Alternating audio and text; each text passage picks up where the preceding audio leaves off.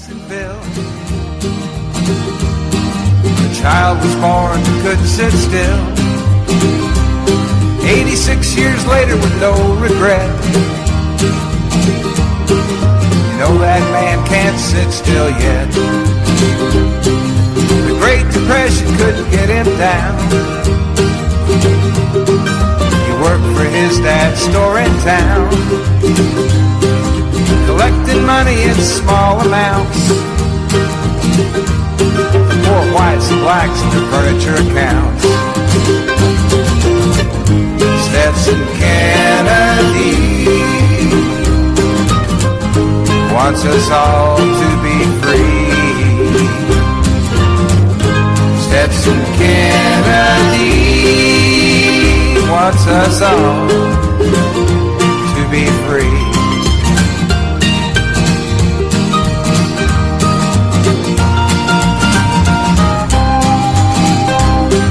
As he'd collect, he'd talk to folks.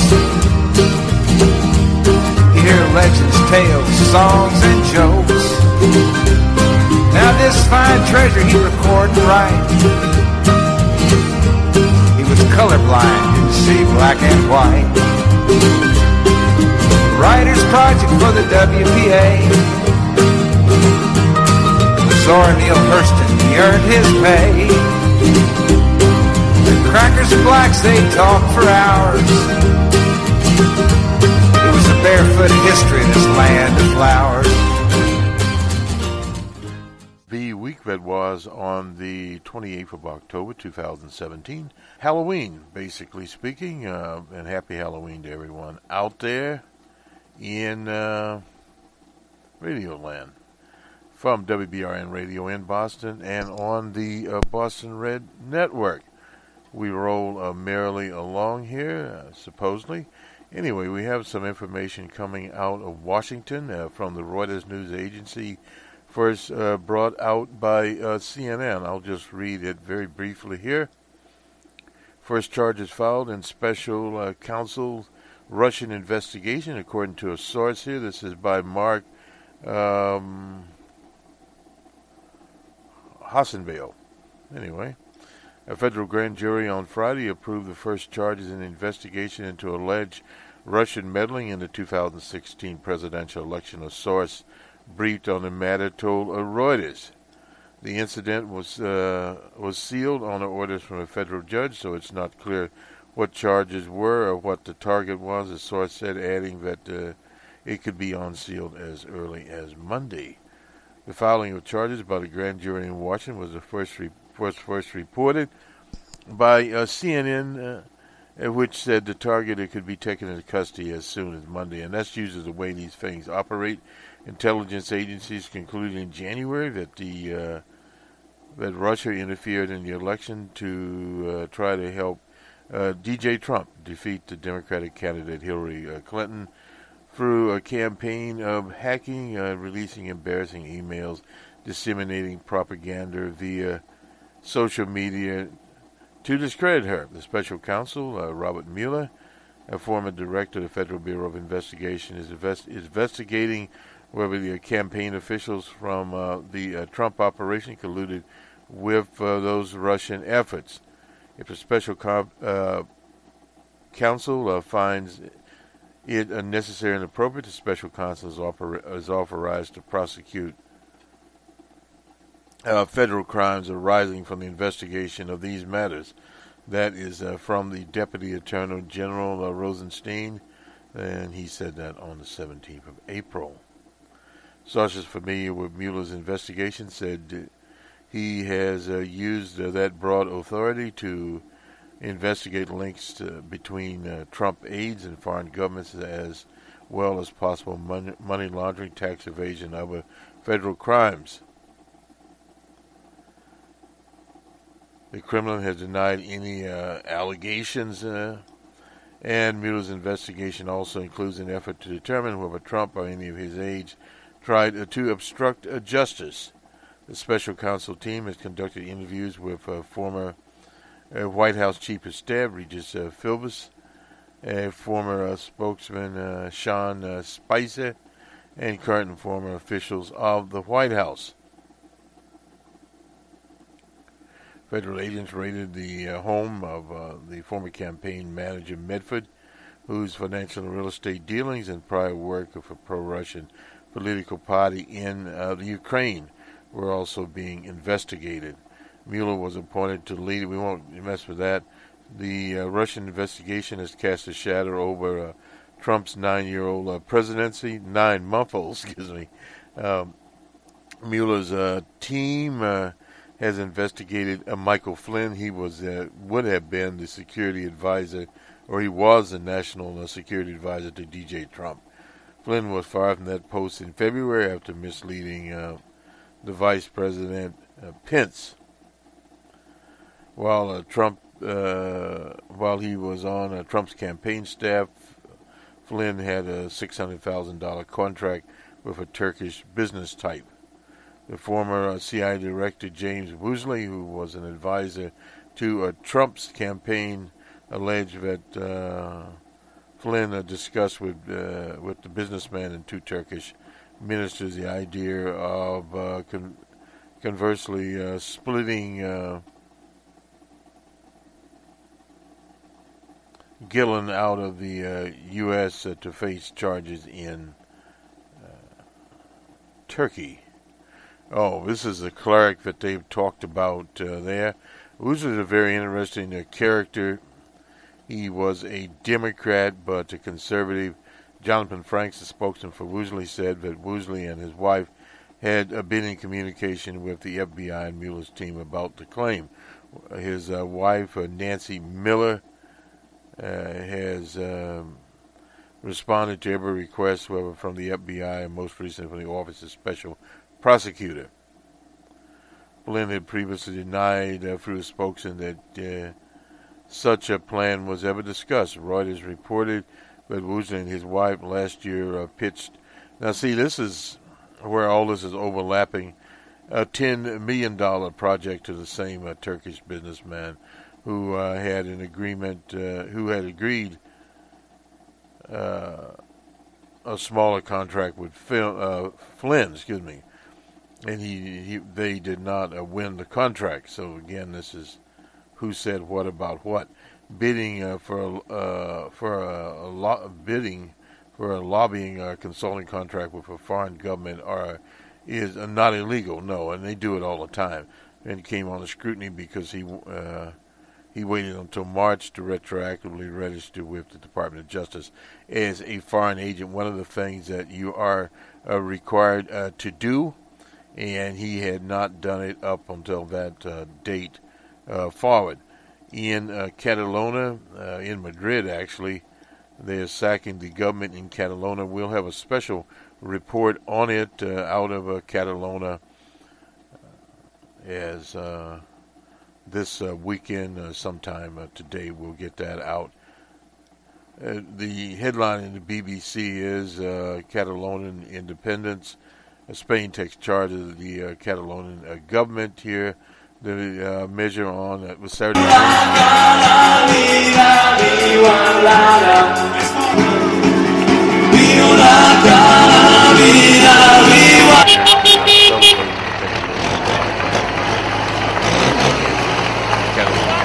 España unida jamás será vencida. España unida jamás será vencida. España.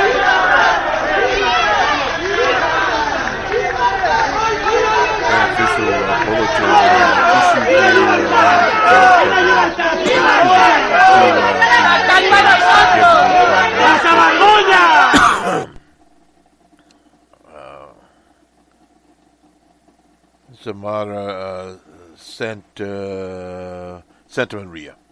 Anyway, they have it now. Early Catalonia's most senior police official that had been stripped of their powers on Friday. The Prime Minister Rajoy announced the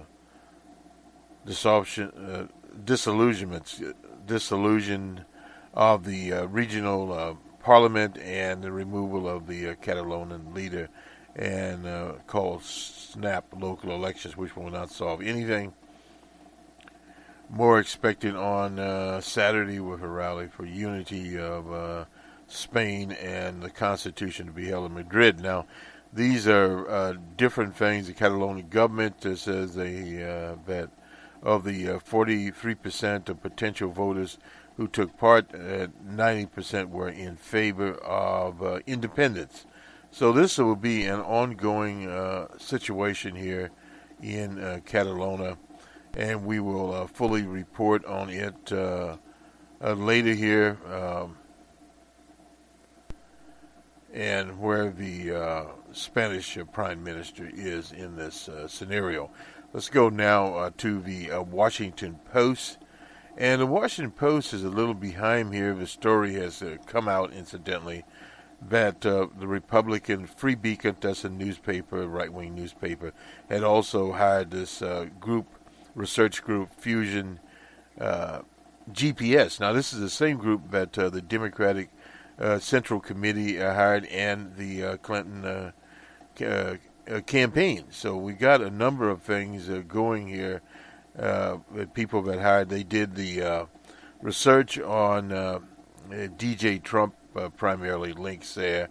They had hired the research firm to start probing DJ Trump's background.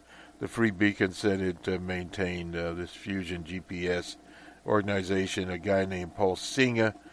Two people for me, he's a billionaire donor behind it. One of the things you'll notice, there's a pattern here of these billionaire donors, whether it be let's see, what's the other billionaire donor? There's so many of them out there. Whether it's the Koch brothers or whomever it is that are behind many of these situations. This Singer is also Elliott Management did not respond. Now, the Free Beacon said the research ended before now they hired the British intelligence officer there, Christopher Steele, to produce a series of reports links between the Russians and those close to DJ Trump. That occurred after the firm was retained by lawyers for the Clinton campaign and the Democratic National Committee. None of the work produced that the Free Beacon received appeared in Steele's dossier. That's a statement from the Free Beacon, their editor-in-chief, Matthew Continelli, and the chairman, Michael Goffar. Anyway, this is the story of the Fusion GPS stopped paying after the research firm offered in this is April of 2016 to continue researching for Trump for the DNC. So that continued on. The dossier is a collection of reports compiled. This is by Steele, the former agent, secret agent type there in the UK. The inner workings of the Crim said the Russians had obtained compromising information about DJ Trump, include lurid details of his 2013 trip to Moscow for the Miss Universe pageant. You remember he was in the pageant game, beauty pageant game. The Republicans in the House had been pushing Fusion GPS to identify who paid for the dossier.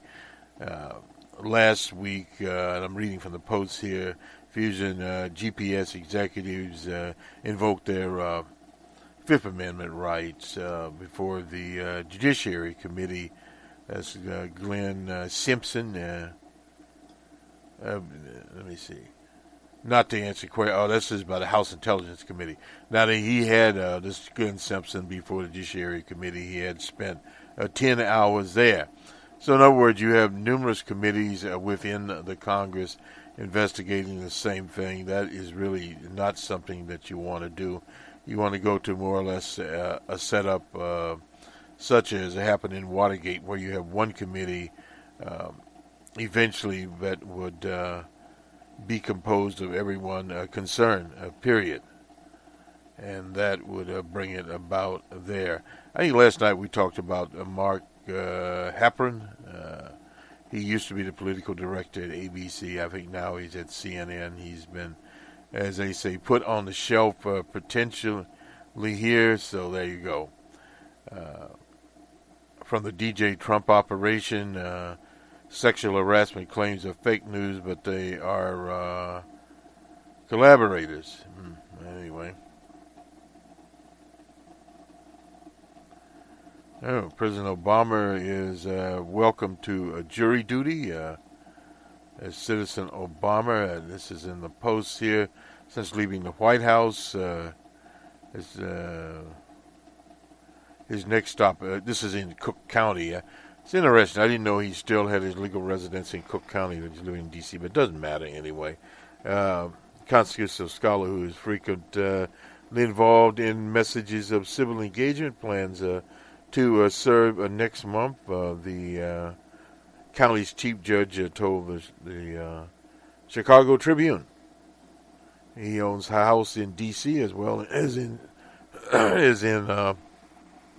Chicago. He's followed in the footsteps of G.W. Bush and Bill Clinton, of whom appeared for jury selection after leaving the White House. Of course, they were never placed on the jury. The chief judge there, who is the Timothy Evans, first has shared the news with county commissioners during a budget hearing there in Chicago. Tribune reported that other high-profile people like Oprah Winfrey also reported for jury duty there in Cook County.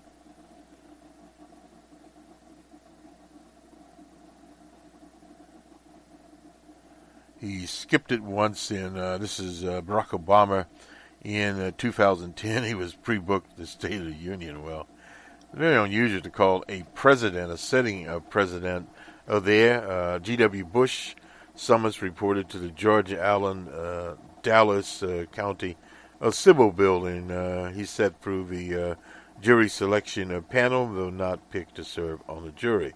Spent 3 hours at the court, posed for pictures with fellow candidates. So it was a pretty good situation. In 2003, old Bill Clinton was, where was he, in Manhattan, reported that Clinton, whose name was avoided in the court hearings, was eventually dismissed. Joe Biden was called in Delaware in 2011. Well, you know how that went.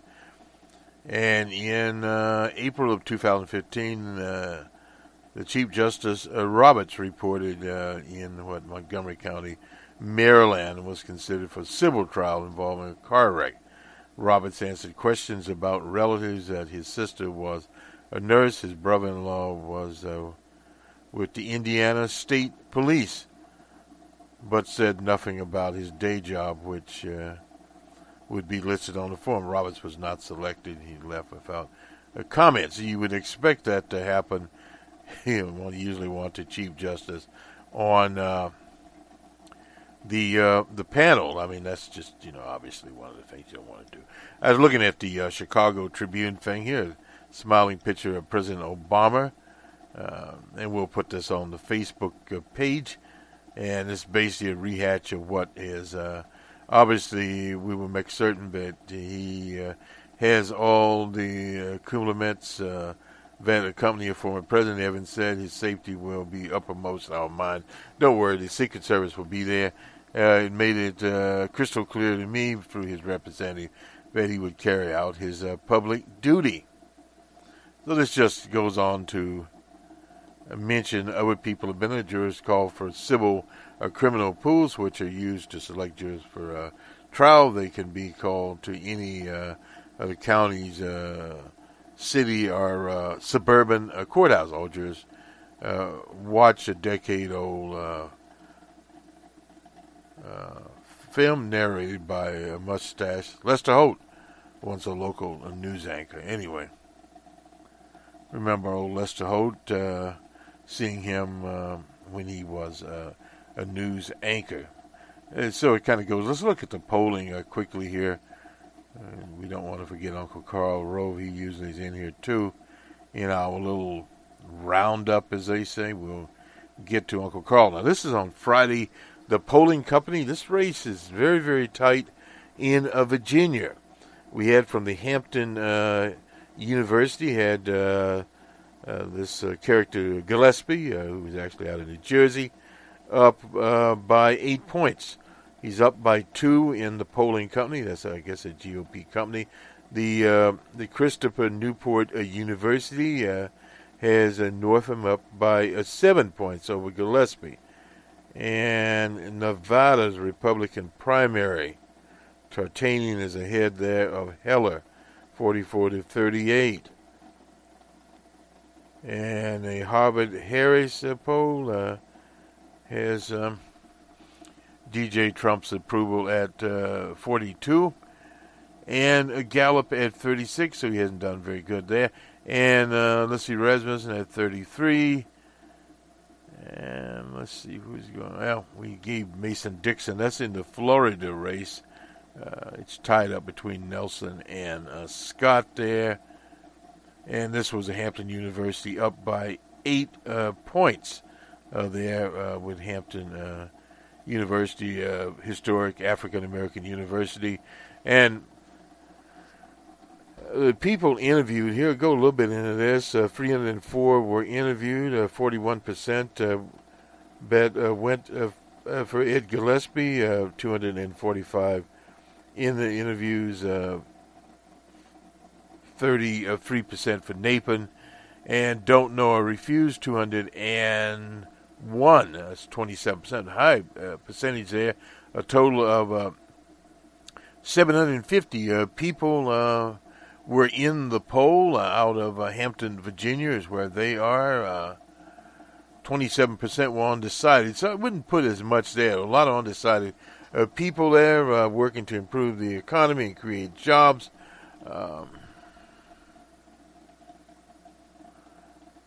Let's see what the question. Please tell us which one of the issues would be your top priority for the next governor in Virginia. 34% went for jobs, 18% for education, gun control only 9% there, healthcare 23%, so I guess it was second to jobs. Improving transportation infrastructure such as bridges, etc., only 3% of there. And the next question, do negative campaign ads make you more or less likely to vote for a candidate? That's a question that some frequency there, more likely 8%, less likely 58%, no impact at all 30%. Didn't know, refused 4% of those, and they actually said 32, so it was 750 there. More than half, 56% of likely voters disapproved of the job that DJ Trump is doing. The question, do you approve or disapprove of DJ Trump? 39% approved of DJ Trump. This is in Virginia. 56% disapproved. And 5% refused or didn't answer the question. Overall, do you approve or disapprove of the job of Terry McAuliffe? Now, he's the current governor. Approved 52% in this poll. And disapprove 38%. 10% didn't know. So that's how the poll went down. And they actually... The frequency of answers there, 389 approved, 266 disapproved, 75 didn't know. So this is a Hampton University poll here, and very interesting situation going on there. Now we'll flip. Incidentally, in the game last night, would have been Game 3, played in Houston, Texas. The Houston Astros 5-3 over the Dodgers. We'll go to that a little later. Here we have a sports package where we'll go to Houston and go to Los Angeles. The Dodgers have got big problems, no doubt about that. So we'll have to see how that works out in Houston. The Dodgers were favored, but Houston, so far their pitching has stifled the Dodgers, and the Dodgers pitching, Darvish has fallen apart. So here we go again. We'll go to Uncle Carl Robe now. We don't let Uncle be out here. He's writing in the Wall Street Journal on the 26th of October, 2017. Democrats' impeachment mania, he calls it. it's easy to dismiss the impeachment efforts of Democrat Representative Brad Sherman, Al Green from Houston, and our own Maxine Waters as actions of inconsequential backbenchers.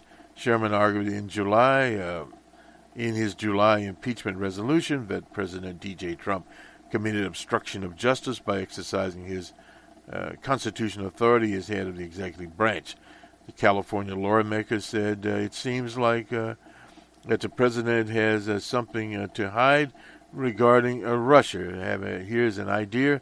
How about waiting for the FBI? And anyway, that's moving on, Uncle Carl. Then there is Mr. Green, a long-serving member of the House, without any significant accomplishments. Uncle Carl can't wait to trash Mr. Green, incidentally. Mr. Green was also had received threats. He unveiled his competing impeachment resolution earlier this month, and according to a list of Trump impeachable actions, was disrespecting the National Football League players, overturning a national election because of crude comments about athletes who don't stand during the national anthem. Certainly is novel. Then there is Ms. Waters. She said last week that the New York gala she was attending was so exciting that with this kind of inspiration, I will go and take out Trump tonight. Few took the provocation literally, but even her defense sound unhinged.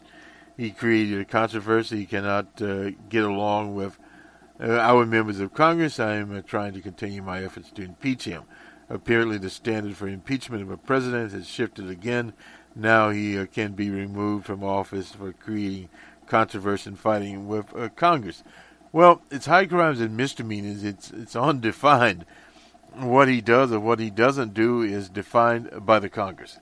It might be tempting to roll your eyes at these malfeasances of Trump's derangement syndrome, but it will be hard for responsible Democrats to ignore or excuse the party's grandstanders now that the hedge fund billionaire Tom Slayer has pledged $10 million. He's out of California to the cause of impeaching the president. An open letter last week, Steyer, I suppose how you pronounce his name, called on grassroots Democrats to urge their representatives to remove D.J. Trump from office at once. Steyer's list of impeachable offenses were Trump's decision to end President Obama's Defensive Action for Childhood Arrival program, to blocking Obama-era regulatory initiatives to withdraw from the Paris Climate Accord and to seek repeal of Obamacare. By asserting a president should be removed from office over party differences, Steyer has done more than trivialize impeachment. He has moved America closer to tyranny. I'm not sure how he'd do that. Mr. Trump is accused of having brought about still his this pressure from Democrats to join this banana republic style coup will hurt many of the party's candidates in a close contest, regardless of their answers. I'm reluctant to give advice to Democrats, but the growing impeachment circus will damage their party's standing in next year's midterm election. Uncle Carl is hoping for that. He's on his knees, no doubt, looking down. Many independent voters who support D.J. Trump in 2016 have been turned off by this behavior in office, but applaud his politics, his behavior in office. Democrats promise they will use the congressional majority to impeach the president, who will only repulse these independents. Now, the situation is out there when you have a very, very close election, as you did in 2016, an election that was prosecuted by Hillary the Clinton in a very incompetent manner, and you still end up with roughly about 80,000 votes in the states we were talking about here, Pennsylvania, Michigan, and Wisconsin. In other words, if those votes would have went, or roughly we'll say 100,000 votes, would have went in a different direction, the monster would have been the president. So in other words, when you start talking about that, that is about as close as you can get out of millions and millions of votes there. So this is a situation that had the campaign been prosecuted properly by the monster could have won the election.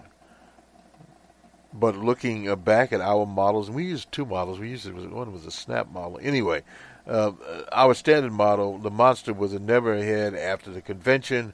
After the Republican convention, DJ Trump got out ahead of the ball game a bit, and he never lost that lead. In the second model there, we saw the monster coming on. Now, we have to play in these controversies, but these were self-made controversies. Why would the monster put a server in her house? It really wasn't a server, but anyway, alluded to it. There was a box in her house, and there was a rack over in Jersey at a co-locator, we call them in the trade, in the IT trade. Anyway, nonetheless, the monster had a mail server. It looked bad given the monster's record, that the monster was trying to hide something. Now, other secretaries of state, including General Powell, had email accounts. I think he's an AOL. Even G.W. Bush had an AOL account. That is not a server. But they use it to do official business. And, of course, DJ Trump does his propaganda on Twitter. Don't know what the email accounts he uses, but he's voracious at twittering and texting. Oh, that's right. I forgot about texting with DJ Trump. Let me finish this up. Democrats cheered when the National Party chair called Trump an existential threat to America and history, the most dangerous president. Well, there's no doubt about that because of many of the things DJ Trump has said. Yet these overly rough comments could turn off swing voters, especially if they have Republican choices on the ballot who come across as focused on making the nation more prosperous, united, and secure. Well, and part of the problem the Republicans have, and this is the majority of Republicans, they're not about making the nation more prosperous, more secure. The saber rattling that they're doing now with the Democratic Republic of Korea and various other adventures that Mad Dog Mathis, you imagine having a character named Mad Dog Mathis running around. And then a moron that's chief of staff there, been in the military 40 years, Kelly, the Marine Corps, not known for intelligence, picked up the ball and literally lost the ball. Pathetic. So you have these kinds of characters. You're not going anywhere. Let me finish this up here. The Democrats' criminalization of policy difference and offensive speech has a companion sentiment as potentially hurtful to Democrats and American political culture. Well, the political culture is already thrown into the cesspool of life there. It's in the gutter. Everyone agrees upon that. We have, incidentally, I think her name is Joanne Kearns. She was at the Kennedy School, a reporter, now with the Los Angeles Times. She used to be with the Wall Street Journal. Wrote a paper and was talking about this, and we'll have one of our modular programs, we call it, on this issue. We have a number of those going on. A sense of insuperable moral superiority encouraged by President Obama, who reemerges on the political stage this week. Anyway, this is Uncle Carl writing in the Wall Street Journal for what it's worth and for what it's not worth. We'll go to sports now. We need to go somewhere. And we'll look at this from all angles, a lot of angles out here to look at, and we'll do it in some kind of manner here and see exactly where we are in terms of that. Okay. The LA Dodgers are in a hole, no doubt about that. Let's find a sports package here. Now we'll start this out from the LA Times. I'd like to start out with the LA Times. Bill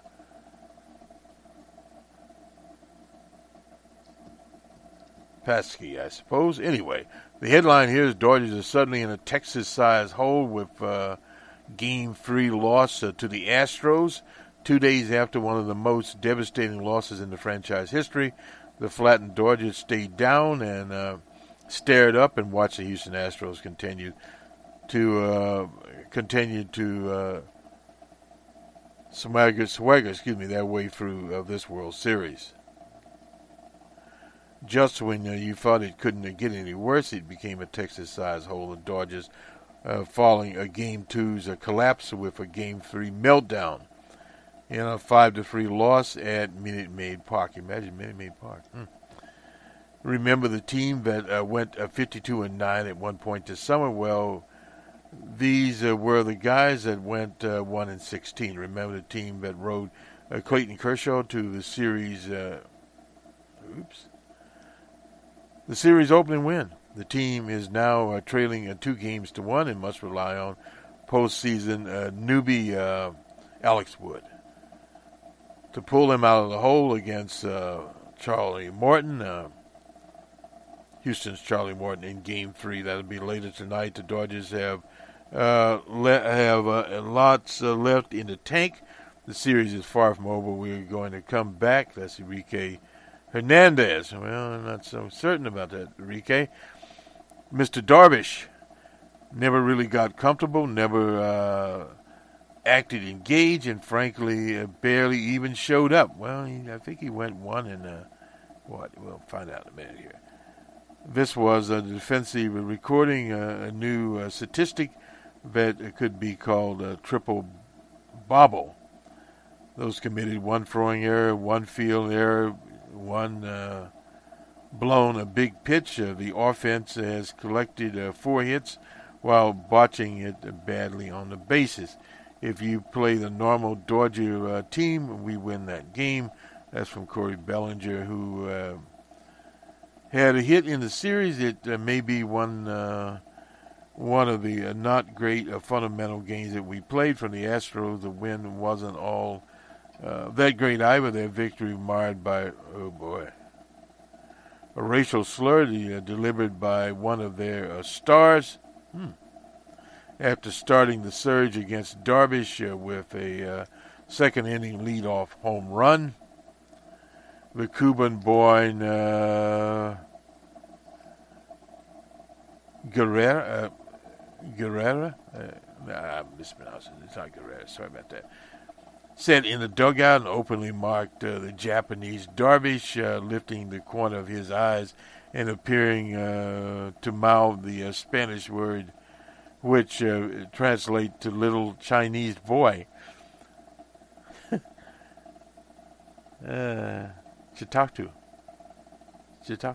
Anyway, he later apologized, and Darvish said he wasn't angry, but it doesn't matter regardless of Guerrilla. Guerrilla's motive on Darvish is understanding he came across as a racially offensive gesture, and baseball needs to swiftly and strongly punish it. Well, maybe they'll take him out to the woodshed. He should be suspended immediately. This is Guerrera. Early this season, Oakland Matt Joyce was suspended for 2 games for shouting anti-gay slur at a fan in Anaheim.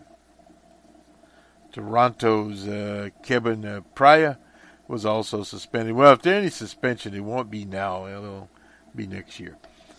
Darby said, I saw it, but for me, it personally didn't bother me. I'm sure the Astros have fans, and there are a lot of Asian people all over the world, and to those from a humanistic perspective, as a baseball organization, I thought the image might suffer as a result. That's the Astros image there. Rod Medford, he's a baseball commissioner, is scheduled to meet with Guerrera. Anyway. Meanwhile, the Dodgers have to figure out how to stop rolling out their late August mess? Well, that happens. They didn't. They stayed flat. It started with Darvish, who took to the mound with 2-0 and an ERA, fantastic ERA of 1.59. But a day earlier, he had a press conference, which he seemed uncomfortable and uncertain. Well, it's uncertain. He kept going on. He allowed a double from George Springer in on his fifth pitch of the game and never stopped reeling, collapsing in a flurry of Astro line drives in the third. Did he make it to the third? By this time, Darvish was mercifully removed. He allowed 4 runs. Oh, okay. Yeah. 6 hits in less than 2 full innings. Okay, yeah. While introducing just one swing and miss amongst his 49 pitches there, the Astros batted 600 against him, .600 against him. Darvish will be seeking as much as $175 million this winter from free agency. Well, he better have a good showing once he does that. Anyway, the offense rebounded after the Astros' early fireworks by loading the bases with 3 consecutive walks to open the third, but on the third pitch from reeling Lance McCullough Jr., Corey Seager hitting a double play grounder. Oh, well. Yasiel Puig. Then later in the inning, Yasiel Puig had been standing safe on second base after hitting a live drive into the corner beyond third base.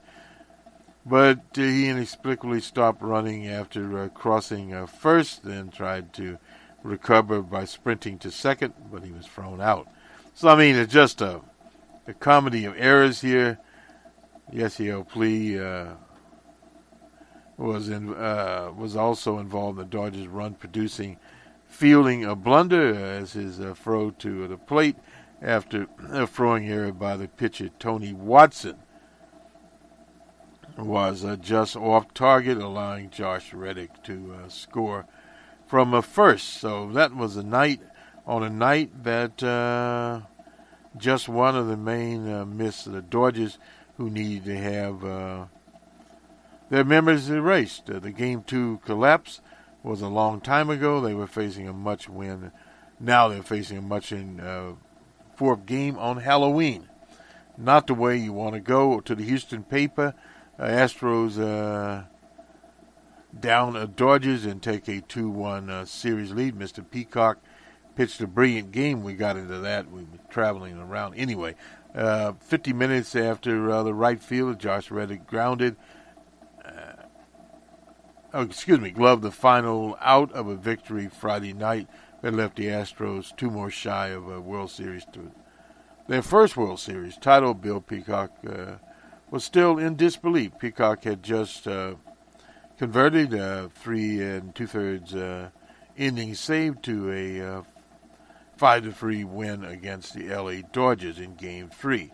He did it for Lance McCullough Jr. McCullough did it for Charlie Martin, in Game 7 of the American League Championship series. He shut it down. They didn't bring their closer, incidentally, Giles, in. His save, the first of a career that dates back to 2011, marked the longest relief outing of the World Series since San Francisco star Madison Bumgarner pitched 5 legendary innings to close out the 2014 Classic. But this was Brad Peacock, an unassuming 29-year-old right-hander, so uncertain of his status with the Astros that he began spring training, he warned his wife they might have to move to Japan. Again, the Dodgers on the biggest stage of baseball offers. Peacock retired 11 of 12. That tells you there what happened. He didn't allow a hit on his way to closing the Astros' first win in the World Series game played in Houston, a win that could put them ahead 2-1. A 4-run barrage against Mr. Darvish stood as the Astros' primary source of offense. They chased Darvish, the ex-Texas Ranger ace, in their big second inning.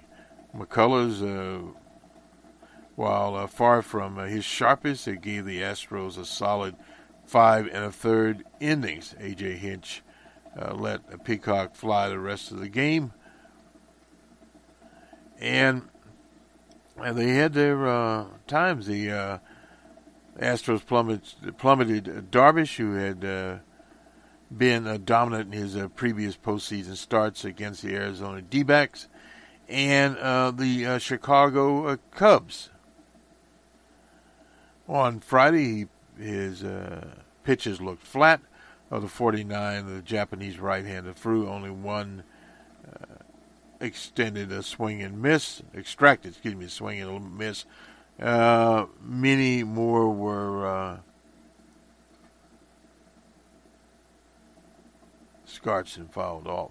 Darvish lasted 1 1/3 innings, the first in time in 136 starts since he debuted in the majors, and he didn't complete at least 3 innings. This was his first time not registered even 1 strikeout. He issued 1 walk, but 6 hits, 4 that went for extra bases.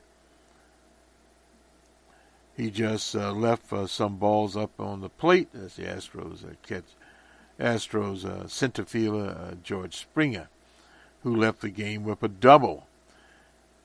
He lives on getting you to chase his stuff, but for us to come out and capitalize on some mistakes. So that was it. Now they mentioned this guy, Guerrero, sparked a 4-run second inning with a home run into Crawford's boxes that registered an extra velocity of 104.3 miles an hour. Jose Altuve cracked a double, 107.5, and even an out by Springer. Came off of his bat at 104.9 miles an hour, a sacrifice by Alex Bregman at 103. So these things are flying. By the time Mr. Darvish was replaced by Kenta Maeda, the Astros had a 4-zip lead there. The fastball command just wasn't there. The slider was backing up, that's what Robert said. So he really didn't have the feel and couldn't get any type of rhythm going. Definitely there. So right there, you find yourself after 5 outs, down 4-zip. You go right there. Anyway, Roberts used 5 different relievers to get through the night. Kenta Maeda, who were the others? Talking about the cast of characters, they got down to almost didn't have any characters left.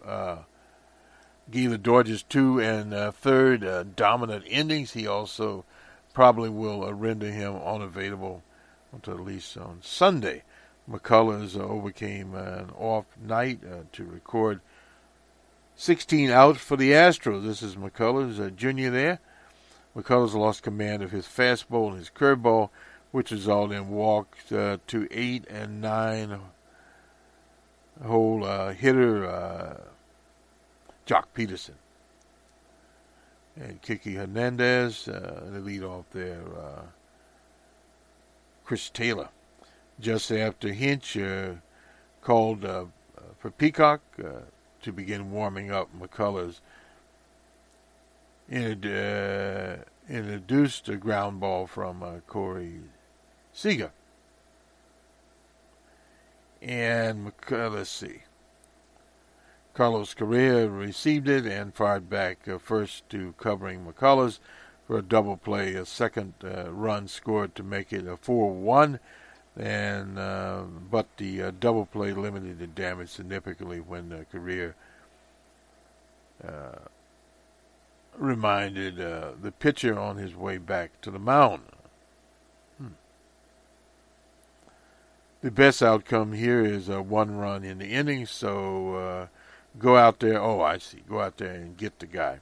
After the Astros took advantage of a throwing error by the left-hander Tony Watson to tack on an insurance run in the 5th, the Dodgers got a run back, and one more in the 6th. McCullers issued a leadoff walk to Springer before sprinting to a 2-strike curveball that Justin Turner ripped down the third base line for a double after McCullers struck out Corey Bellinger for a 3rd time. Hinch pulled him and Peacock, and they say the rest was history. Brian McCann kept calling for fastballs, and the pitcher who rarely ever shakes his catcher obligated to do it. McCann said of Peacock's fastball, I was just seeing funny swings and funny takes. He's got one of the best fastballs in the game. The man would have been on his way to Japan, who started with the Astros in a division series before he's replaced in a rotation by McCullers in the ALCS through 53 pitches to get the final 11 outs. That's Mr. Peacock. And we'll try to finish this up here. Honestly, I expect what he's done this year, and every year since he has been here, that's from the left-hand ace, Dallas Keuchel, a teammate since Peacock joined the Astros in 2013. So he's been there 4 years. Peacock, a former 41st round pick of the Washington Nationals. They really needed him. The Nationals did, that is. Was for years plagued by a balky back. And anyway, when he finally exited the Astros clubhouse, that was at almost 11:53. A man in the Astro garb who happened to be walking by stuck out his fist for a pound and said, Peacock. That was bleeping beautiful. Anyway, loud chants of Let's Go Peacock there, where his parents, sister, wife, 4 close friends from West Palm Beach, Florida, awaited him. His crazy Peacock said. So Peacock is from Florida. Anyway. Well, the Dodgers, I suppose one will say they will either come to play tonight as the Dodgers, or they will leave the stadium there in Minute Maid Stadium dressed in clown suits and be, as they say, 1 game away from going down 5-4.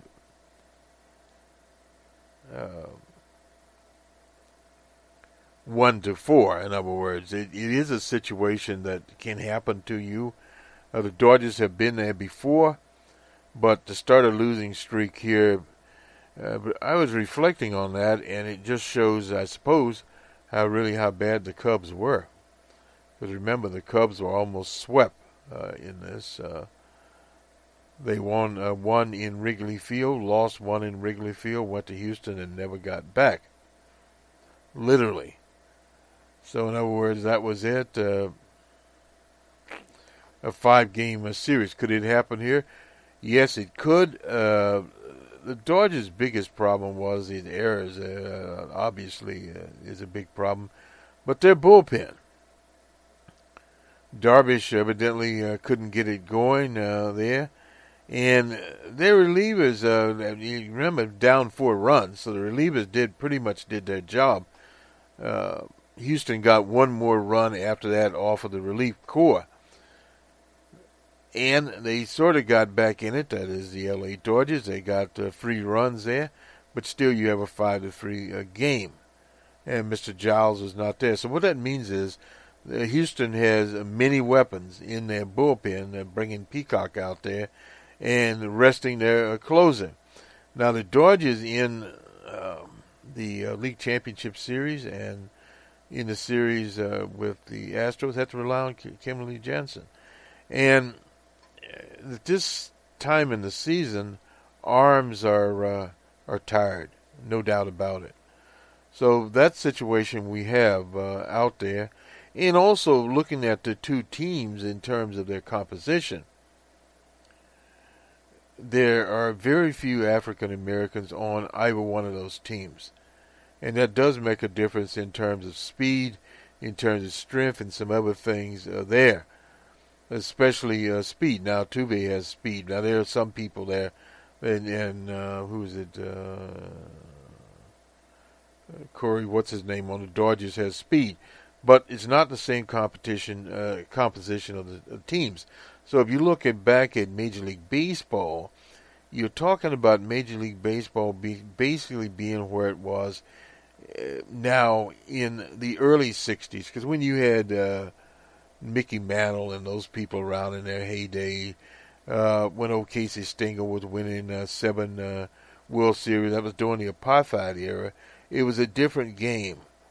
And as African American players came into the game, at that time, you did not have as many Latino players there. You had Clemente and several others. But then the infusion there, things drastically changed in the late 60s, in the 70s. And then it started in the 80s, the mid-80s to the 90s, where you were getting more and more players out of colleges. Now, that brought about a different type of player. And then you had the other Dominicans naturally still coming in, some coming out of Cuba, some out of Venezuela.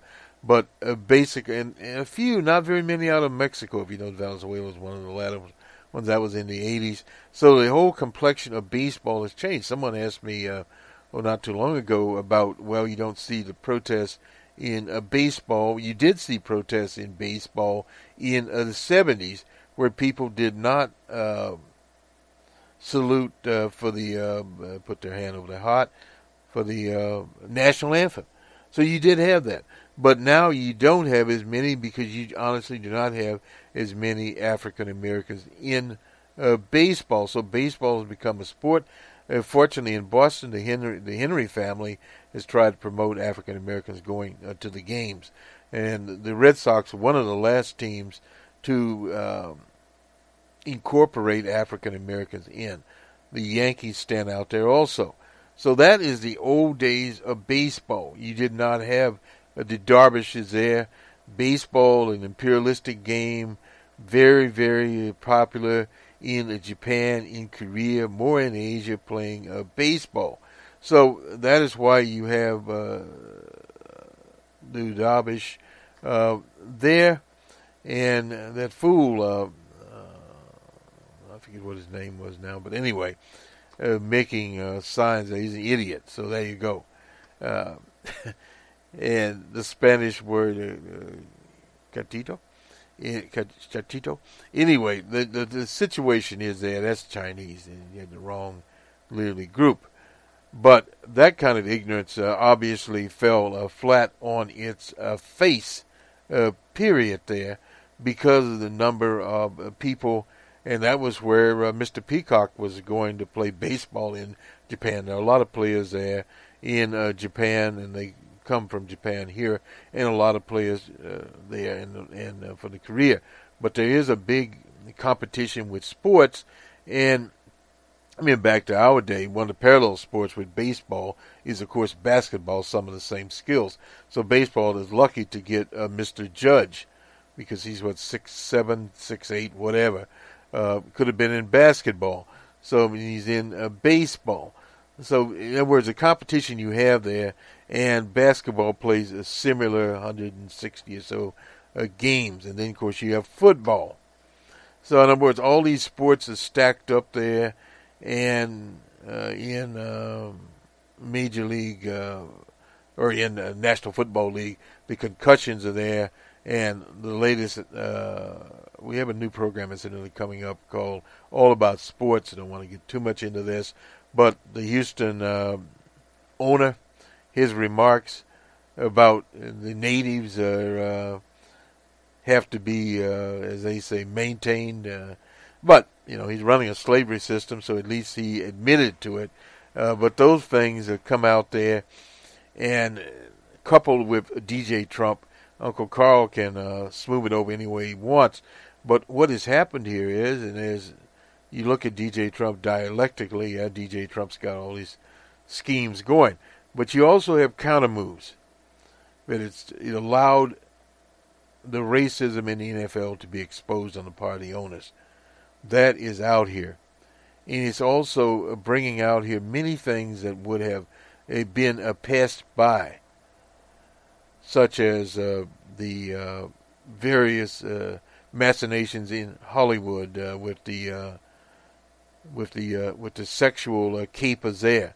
Those that brought out, it went from Bill Cosby on a race situation to Harvey Weinstein. So, in other words, and more coming out, even poor old Daddy Bush. And he's in his 93 years old in his wheelchair. But anyway, these things are coming out every day. So the White House announces that DJ Trump is immune to women and lies. Well, again, that is a flippable, a spin there. But how many people actually believe that? So what the Republicans are doing now, they have their tax plan. We didn't mention that, unfortunately. This is our extended version here, so we can go over. But the whole idea of this tax blueprint coming, I almost said blooper, coming out there in the Washington Post, there was an article by who was it? Anyway, she was talking about a not needed tax cut.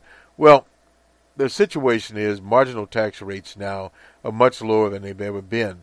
When Reagan went in, they were, I think, up to 70%, the rate, and now the rate is down to 39%. This is on individual earners, and they want to put the corporate rate down to 20%. But the problem is that it doesn't matter very much where the corporate rate is, because there are so many exclusions there. And when you start talking about a $1.5 trillion budget deficit there, then you go to things like 401ks. Do you cut those out? You have to temper with things. And what people have to look at this is a delivery to Wall Street and the banks. That is what this tax scheme is all about. They make the delivery, and then you go down as the old line political consultants, one I am, used to look at the checklist, and you look at the checklist there, of not so much campaign promises, but what had been accomplished. Well, they didn't repeal Obamacare, but they've been able to, as Boehner was able to do, and old man McConnell, is to frustrate things, to block things. So you do that by cutting the advertisement period down, by cutting funds down by 90%. Those are things, temporary measures you can use to frustrate it.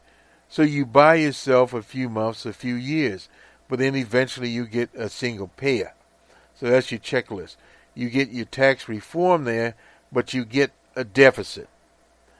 And that's based upon this pie in the sky scheme. But if you get enough economic activity going, you will be able to offset that through people paying taxes. Does not happen. And that's one of the big problems. We'll talk about it on numbers, man, but one of the big problems in the economic sphere. You came out with some better than expected figures on GDP, but this is the second estimate. It's not complete. You're running close to 3%.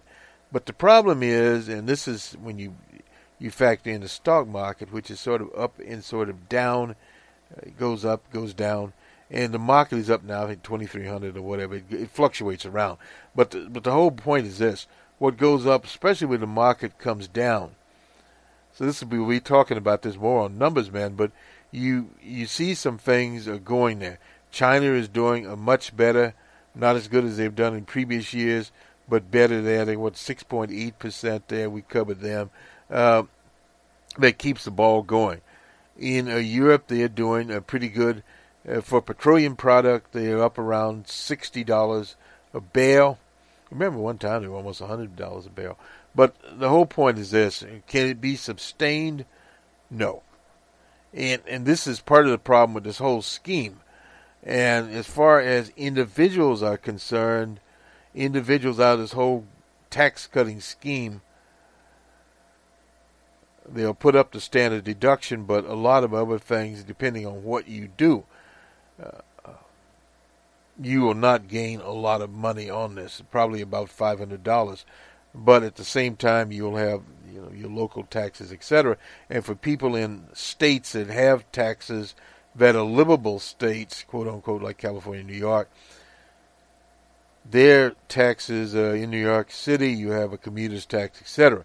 But the standard of living there is much better than, say, in Mississippi, where you still have outdoor privies and toilets. But so, in other words, if you're a low-tax state, you're a low-tax state. But the problem is when the economy goes south, as it did in the end of 2007, 2008, you get into depression, is what happened in Nevada, Las Vegas area. Those sales taxes were not generating, state got in a hole. Same thing with Texas. So you had to cut back on education. So that is your future. So you're cutting back on things. So you're going to have a problem getting an Amazon plant in there. And there's a lot of Amazon headquarters. A lot of other things going on. We went, I know, too far, but we'll be looking to Game 4 in Houston. And in the event the Dodgers do not come forward in Game 4, they will lose this series. Because either they will have to win a game to get back to L.A., but winning 2 games in L.A. for them with this Houston team is not going to be easy. We'll see you on the Monday morning quarterback on the Catalona special. And we won't forget about FATS. We still have that just about completed. And hopefully we'll get the open source report out. We'll be talking about some about the Google Chrome conference and what Google is doing with Progressive Web and the incorporation, looking at the web as a worldwide enterprise to deal with all kinds of devices, because in many areas you do not have a fiber fast speed. You have G2, maybe even G1 on, and this is primarily a mobile phone atmosphere. But from what we saw the conference, the presenters there were not reflective of the world. I did not see one African there from any of the nations on the continent or the diaspora, like in the U.S. and Brazil, etc. Did not see, I believe, even one Latino. I may be corrected on that one. We did see some people from China there as presenters. And this is the big problem that we see as we get into more and more software topologies that take into consideration the world as a Google has to do, because the emerging markets are where the money will be made, not in the USA and in Europe. So until they get their developers community in order,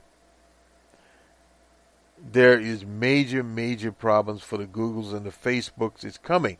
And this is what we talked about earlier here. We won't get on it very much, but these are the side issues brought about by DJ Trump. I remember when we first ran into DJ Trump, we had what was called a corporate campaign at Operation Push in Chicago.